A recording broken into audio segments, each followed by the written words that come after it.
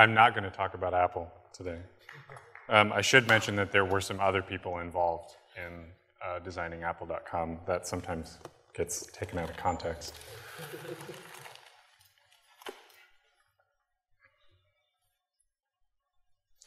My wife told me I shouldn't do this, but I feel like I owe you a little bit of a warning before I get started. This is going to be a strange talk. I've never done something quite like this before, so I'm nervous, but a little bit excited.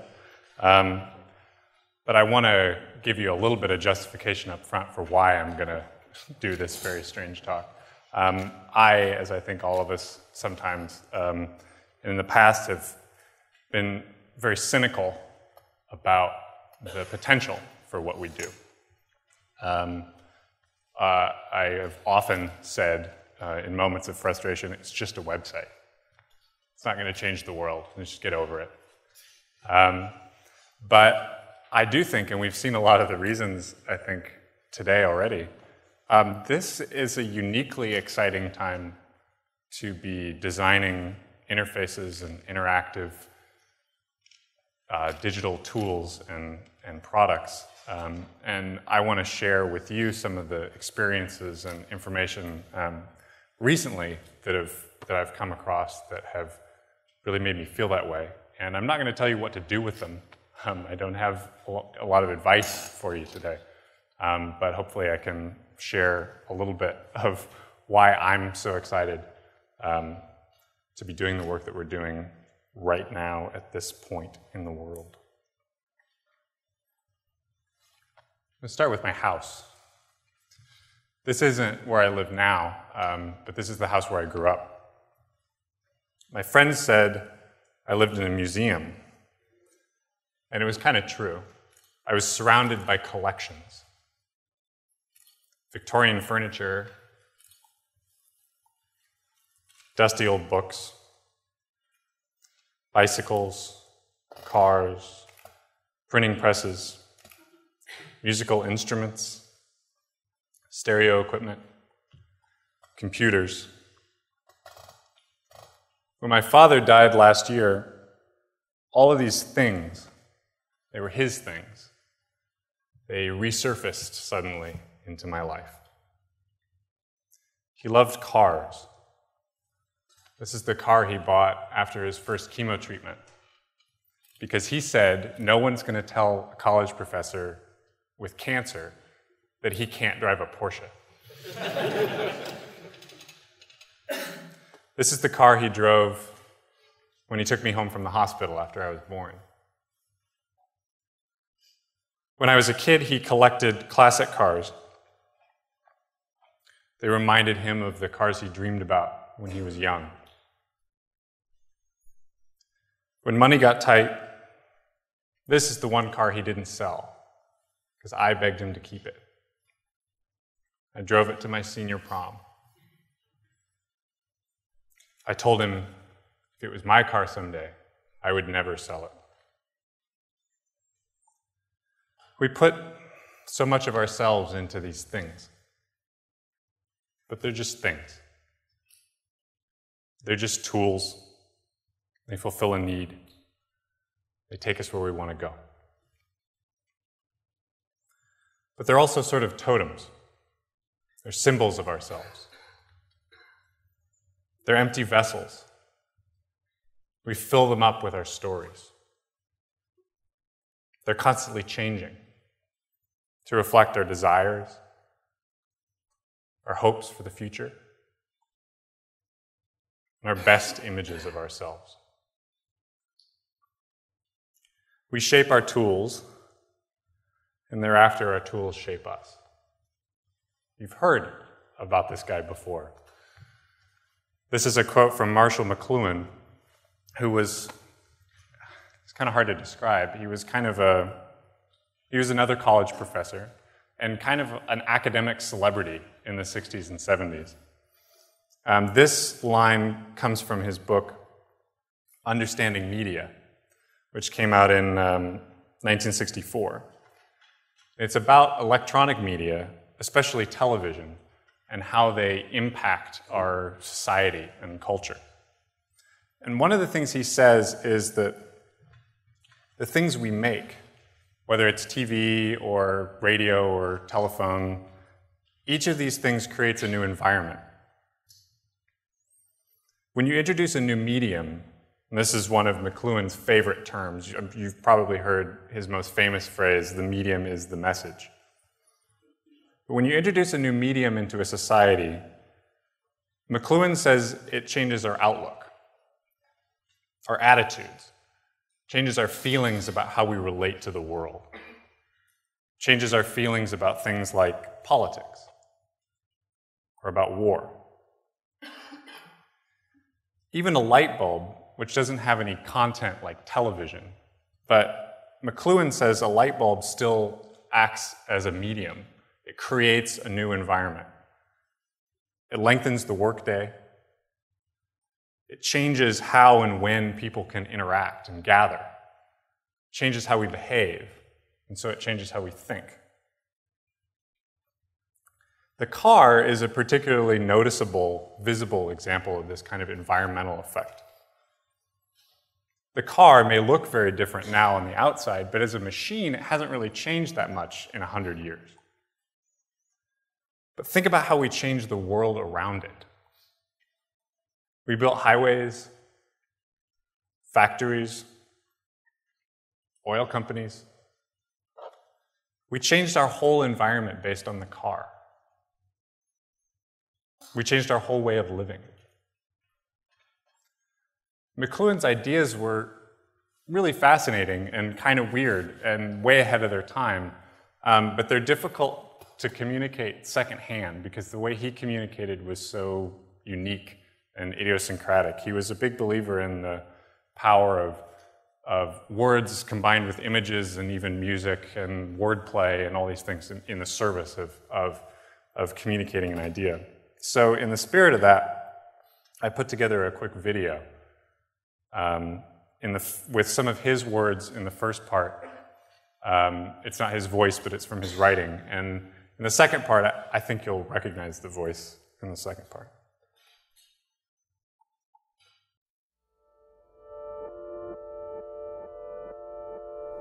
All media are extensions of some human faculty, mental or physical. The wheel is an extension of the foot. The book is an extension of the eye. Clothing is an extension of the skin.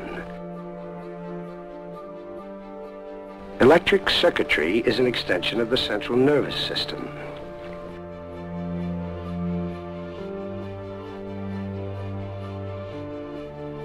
The extension of any one sense displaces the other senses and alters the way we think,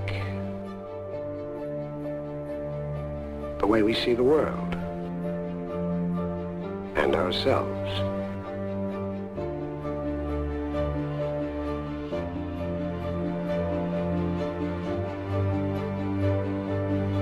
When these changes are made, men change.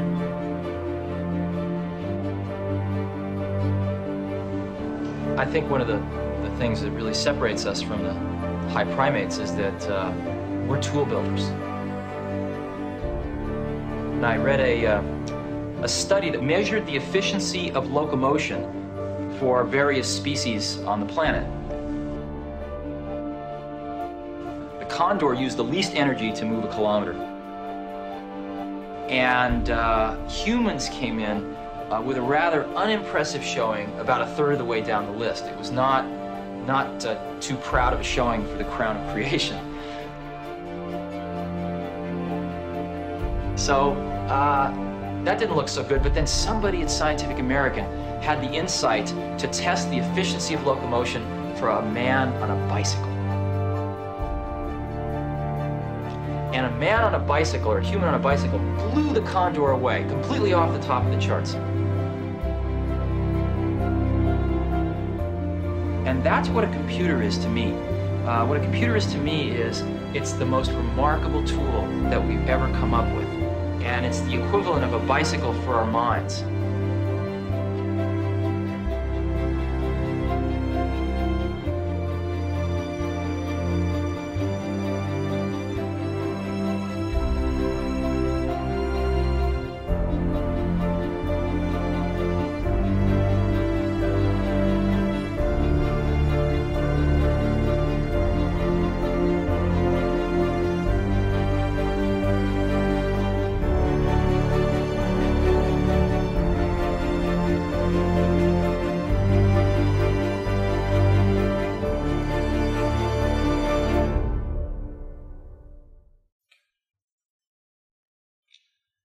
That last clip is from a balloon those guys made.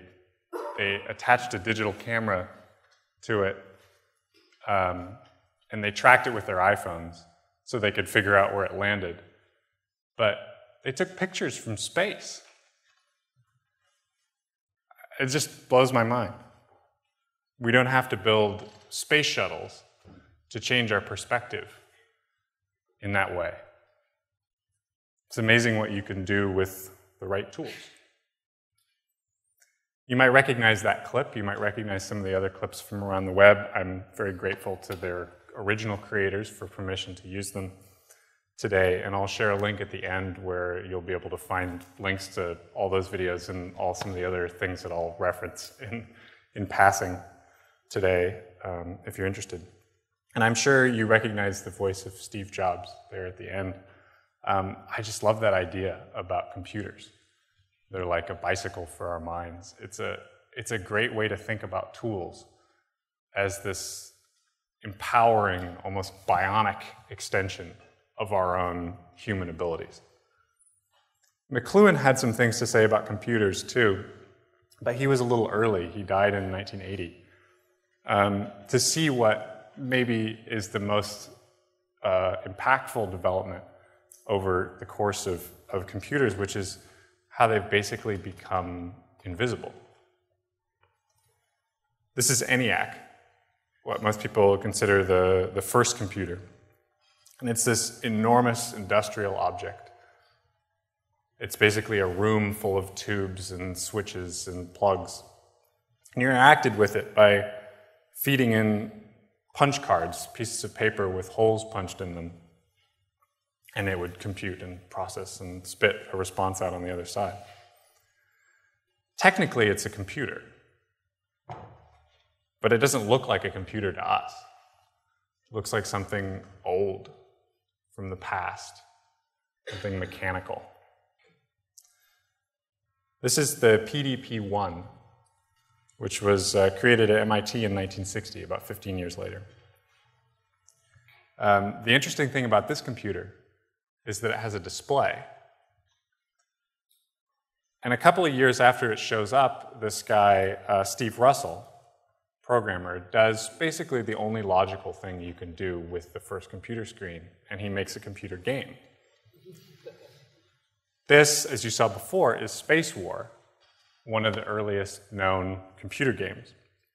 And it's a two-player game. Each player controls a spaceship flying around the screen, and you try and shoot the other player's ship, while you're avoiding getting sucked into the gravitational field of the star in the center of the screen. I think it actually looks kind of fun.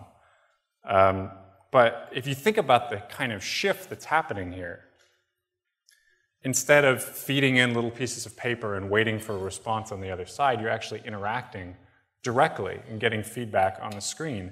We take this for granted now, but this is like the origin story of human-computer interaction. Everything we've done in interaction design from then to now basically revolves around this one core interaction between a human and a screen. So we made the computer a little smaller. It only takes up part of the room now. And we added a screen so you can functionally interact with it. Then we added the network and sort of plug all these computers together. We've heard this story. But at this point, I think it's interesting something changes. Instead of adding things to the equation, we start taking things away, making them invisible. First, we get rid of the network. Create wireless networks so everything can be connected all the time, always. And we make the computer a little smaller, a little lighter, until it starts to disappear too. And what we're left with, the thing that we can actually still see and interact with, is the screen. When we think about the future in science fiction, the screens are everywhere. We imagine a world where everyone wakes up and goes to work and sleeps and plays surrounded by screens. And 20 years ago, even 10 years ago, this still seemed futuristic. maybe even a little disturbing. But if we look around and look closely, it's really not that far from how we live. Think about it. What's your time to screen in the morning? How long does it take you to go from being dead asleep to being in front of a screen? 5 seconds? 30 seconds? Maybe 5 minutes if you're really moving slow? And how much more of our downtime are we spending interacting in front of a screen? Waiting for the bus, reading Kindle on the train, or curled up on the couch with an iPad. All these gaps, little gaps in our lives, are slowly or quickly filling up with screens.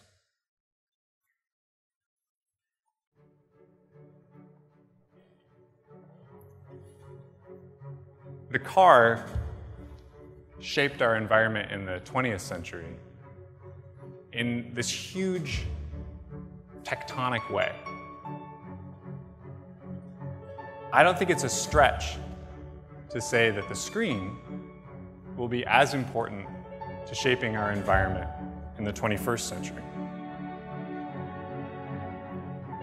What goes on those screens is pretty important. Because the things that we choose to surround ourselves will shape what we become. We're not just making pretty interfaces. We're actually in the process of building an environment where we'll spend most of our time for the rest of our lives. We're the designers. We're the builders. What do we want that environment to feel like? What do we want to feel like?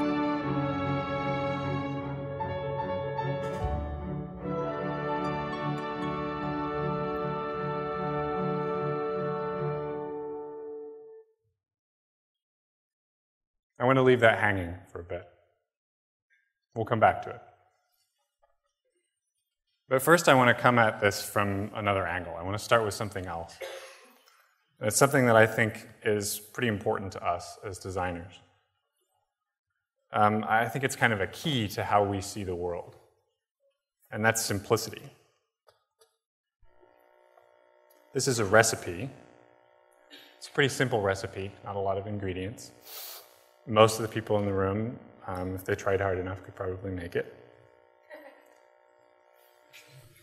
This is my friend Mark. Despite being a very talented euphonium player, up until about a year ago, Mark had never cooked anything in his life. He didn't know how to boil water. He actually got physically uncomfortable being in a kitchen. He didn't know how a stove worked. There's no such thing as a simple recipe for Mark. There's no such thing as a simple recipe for someone who doesn't know how a stove works. It starts out by explaining what fruits and vegetables look like. There's a great apocryphal quote about interaction design that the only intuitive interface is the nipple. Everything after that is learned. We take a lot of information and understanding for granted because we've already learned it. And as designers, we sometimes trick ourselves into thinking that our solutions are simple or that they're intuitive, when in reality, they're built on pretty complex sets of information and learned understanding. This is a great image related to the things that Craig was sharing before, created by Khoi Vinh. And it's instructions for how to use a magazine. It's based on these instruction pages that Craig showed that started showing up in these new crop of iPad magazines. And they were inventing all of these complex interactions and hidden tap areas to reveal control menus and three-finger swipes and all this stuff. So they had to invent these sort of arcane sets of hieroglyphics to explain them to these users who, most of whom, had no experience with this entire platform to begin with. So Coy made this to kind of make fun of that. It's a similar instruction page for a physical magazine. You swipe left to turn the page and fold down the corner to bookmark. And it's funny because we don't need instructions to use a magazine. We know how they work. But I think it also shows how complex an interface they actually are. There's a lot of learned conventions going on here, like dog-earing pages, for instance, or that you have to flip through the first few pages of full-page advertising to find the table of contents, or that the columns and shorter things go in the front and longer features are in the back. It's actually relatively complex. As designers, we're constantly making assumptions about what our audience knows, what they already have learned. How to use a mouse, for instance. At one point, every user had to learn how to use a mouse. That underlined text can be clicked on. Or that swiping your screen advances to the next frame. But those assumptions are starting to change faster than we used to in the past. It took radio about 40 years to reach a market penetration of 50 million users. Television took about 10 years to reach the same number. The iPhone took less than 3 years. YouTube took about 6 months. You may have heard some of these numbers before they get circulated a lot. It makes a very convenient point when you're trying to make a point about the pace of technological change. And some people have, I think, very rightly pointed out that they can be misleading, comparing apples to oranges. The adoption of YouTube is a very different thing than the adoption of something like radio, which involves a physical object that people buy in their homes, and broadcast network, and this whole infrastructure. But they both act as this kind of environmental change agent. If you think about them as tools, in McLuhan's sense of the word, as new media creating new environments, it does indicate this sort of faster pace of change where we're creating those new environments much more quickly than we're used to in the past. And we have less time to adjust to them, to learn them. So it's not enough to just rely on what we know, or what we think we know, or what we expect other people to know. If the environment is always changing, we need to be always learning. And to do that, we need to let go of what we know. Buddhists call this the don't know mind. The Zen masters ask their students, who are you? You think you know, but you don't know. It's the don't know mind that's open to learning, to discovery, to seeing the truth of the world the way it really is, not the way we expect it to be. At times of change, the learners are the ones who will inherit the world, while the knowers will be beautifully prepared for a world which no longer exists. McLuhan said, if you want a clue to this kind of rapid technological change, you should look at what artists are doing. The artist is always a jump ahead of technology and is engaged really in giving you images of what sort of effects it's likely to have upon you later on. Pop art simply tells you the only art form left for you today is your own natural environment. You have now to program it as if it were a work of art and an environment. So to suddenly be confronted with the need to use the human environment itself as art form is one way of drawing attention to the fact that the new environments created by new media require a certain amount of human programming and control for our psychic life. This is a recent installation by the artist Robert Irwin. The way he works, he's invited to a place like the San Diego Museum of Contemporary Art here, and he goes there to be what he calls available in response. He looks at the space, sometimes it's a gallery like this one, sometimes it's a public space like a park or a garden. He looks at it and he responds to what he sees. He adds something to it, or changes something in a way that transforms the space. So when people walk into it, they experience something different. They perceive the space differently. And that's the art he makes. It's that experience of having your perception shifted slightly and being made aware of your own perception by having it manipulated. This is a painting he made in the 50s as what he calls a second-generation abstract expressionist, sort of on the tail end of that movement, to try and make these rich, exciting paintings. They're not trying to represent anything so much as they're trying to create a sense of energy and experience. As he works through these abstract paintings, one of the issues that keeps coming up for him is that people still read imagery into it. They see a cloud in the sky or a landscape or whatever. So he tries to figure out what he can do to eliminate that kind of imagery. And he creates these paintings that are basically just straight lines.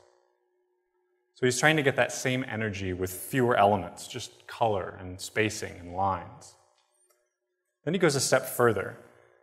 He made these paintings of alternating red and green dots, which when you stood just a few feet away, they just looked like nothing, like a plain white canvas. But if you stand there and you look at it long enough, there's an energy. They start to vibrate. You perceive the energy of the color even when you don't see anything. So with every step, he's removing elements so he can have more control. He starts to get obsessed with not just controlling the canvas, but the whole space around it. The walls and the lighting and the whole room. He's going into the galleries where his work is being installed at night and obsessively painting the walls and replacing the lights. And then, in 1970, a young curator at the MoMA in New York notices that one small room on the third floor of the museum will be empty for several months. And she tries to get backing for an installation by this controversial artist, Robert Irwin. They say no, but they also basically confirm that the room will be empty. So on her own authority, she invites him to come do it anyway. So he goes to New York to do an installation at the MoMA that the MoMA didn't ask for, and it wasn't going to pay for. He starts going to the museum at night after most of the visitors have left, and he stays until the guards leave, and then he comes back early in the morning before anybody arrives. And he spends his time there trying to figure out what he can do with this ugly room jammed in a corner on the third floor of the MoMA in New York. When he got there, he planned to do one of the kind of experiments he'd been doing in his studio, sort of his bag of tricks. But this room is so awkward and so ugly that it's just not working. Nothing feels right. So instead of putting something in the room, he changes the room itself. He cleans the walls and repairs the floor, and then he does three things to the room. First, he changes the lights. Incidentally, there's no photographs of this actual installation, and there's very rarely photographs of his work at all. But I've used some photographs of some of his later work that use similar techniques, so you can kind of imagine a picture of what he was actually doing. He replaces a bank of fluorescent lights in the room with these alternating warm and cool colors. And second, he stretches a piece of piano wire right at eye level in front of one of the walls of the room, kind of the ugliest, squattest, most intruding wall in the room. So that when you looked at it, it's hard to focus on. Your eye doesn't rest there, so he sort of removes that intruding wall from the space.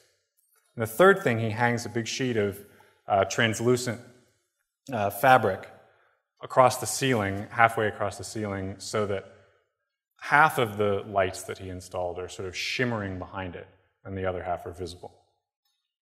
And that's it. That's the whole installation.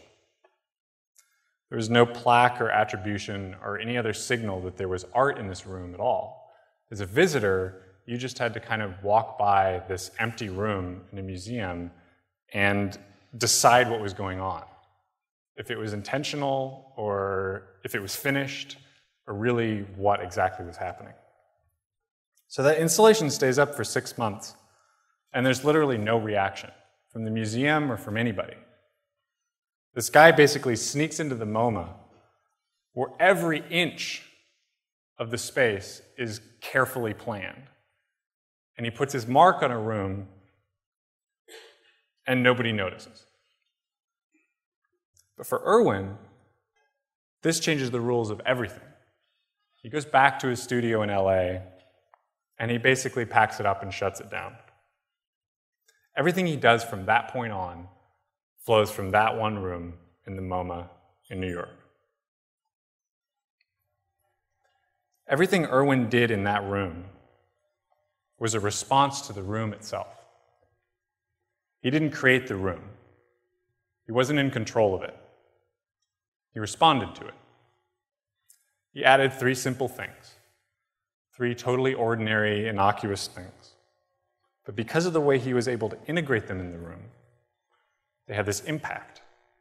They became these decisive gestures. They didn't just change how the room looked, they changed how it felt. The smallest changes can be transformative, but they have to be the right changes. And discovering what those are takes patience. You have to pay attention. You have to be available in response. We've talked a lot about responsive design lately. I think it's great. I think it's one of those little shifts in thinking that cracks open a whole new set of questions and possibilities. But responsiveness isn't just something we can build into our products.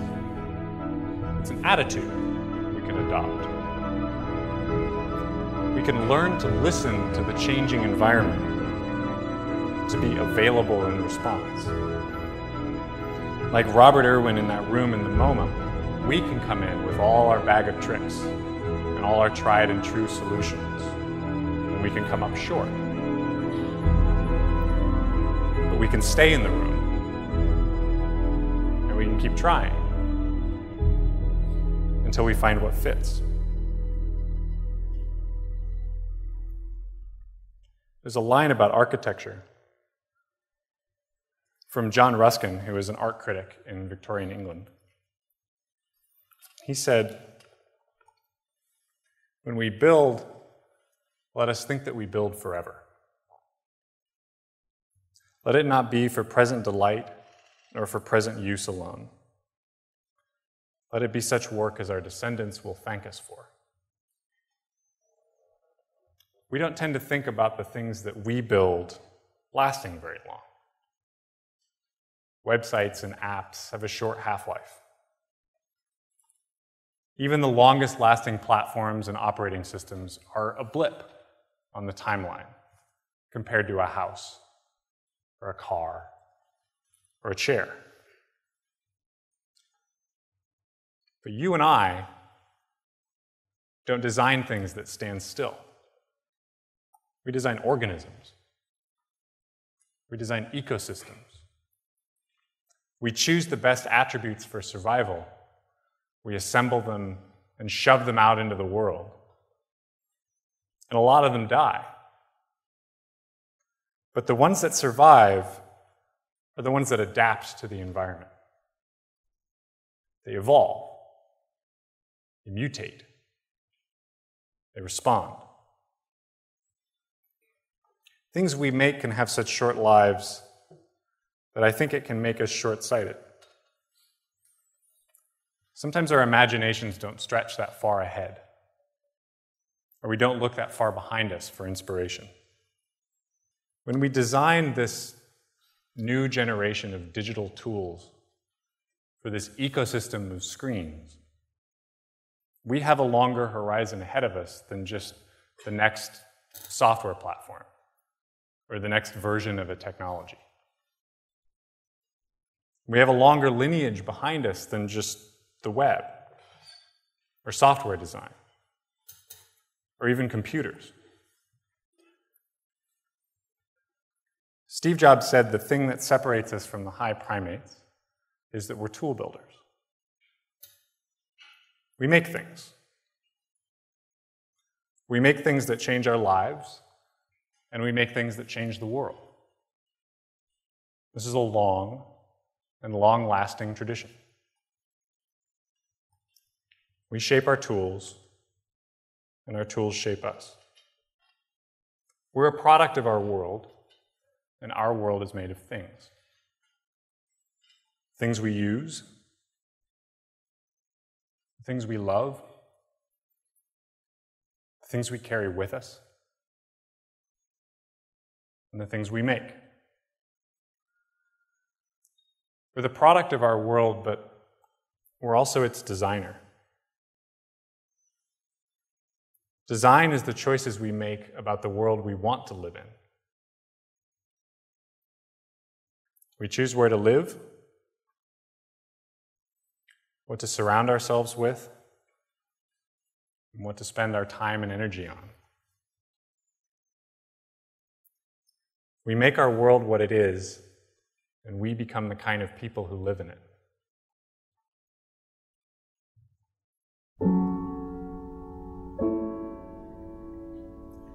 When we're gone,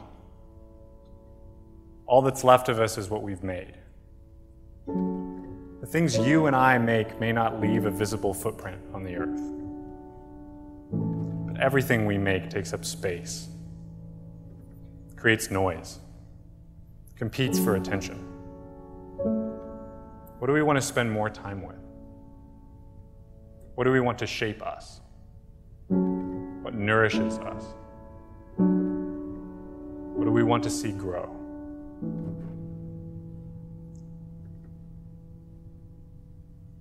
I think we all have an idea.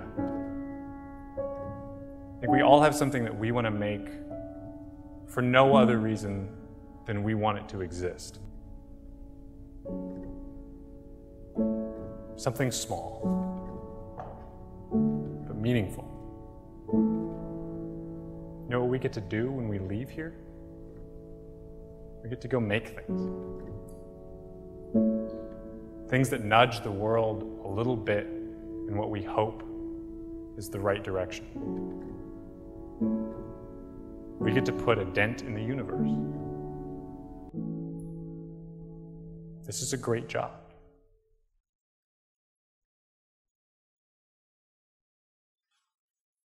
Thank you.